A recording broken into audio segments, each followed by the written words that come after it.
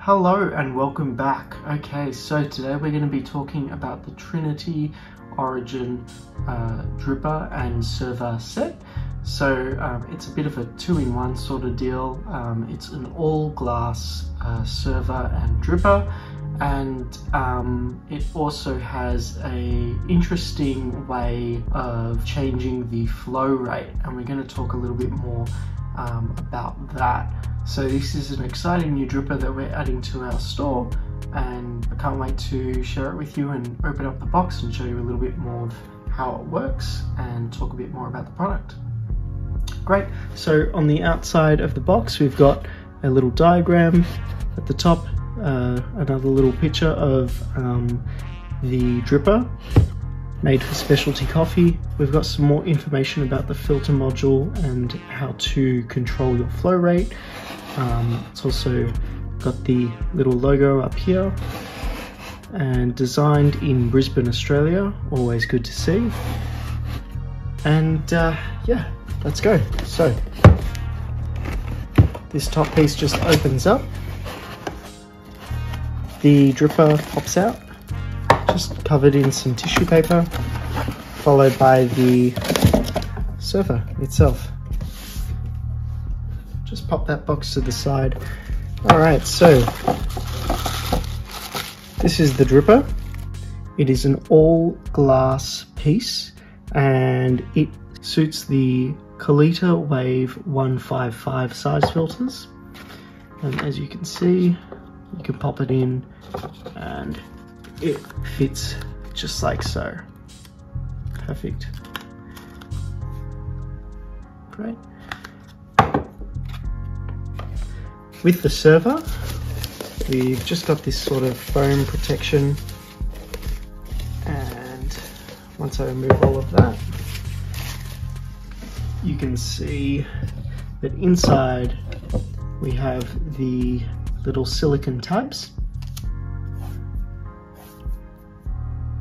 Okay, and there we are. So it's a very simple design. It's your normal high borosilicate glassware, and it's actually a little bit bigger than the Time More servers, which I have one just here. So as you can see, the difference in size, it's not a crazy difference, but it is somewhat relatively larger. Sweet. Okay, so let's move on to the dripper and we'll show you how that works. So in this little bag, there's 6 of these tiny little pieces, and what they are is they're just a little piece of silicone with 3 sort of dots. They're almost like a piece of Lego. Reminds me of a piece of Lego. Zoom in. So it's flexible, and what you do is you can actually adapt your flow rate using this grid. What you can do is you can block off any particular holes that you want. I might show you from that angle. That might be a little bit better, easier for you to see what I'm doing. So I'm just using these little pieces and I'm popping it in the holes, creating a seal and blocking that off. And what this will do is, in theory, it will control your flow rate. So it will control the amount of time that the water that you're using to brew your coffee is in contact with the coffee grounds and filter. And then it will also create resistance for your water to flow out.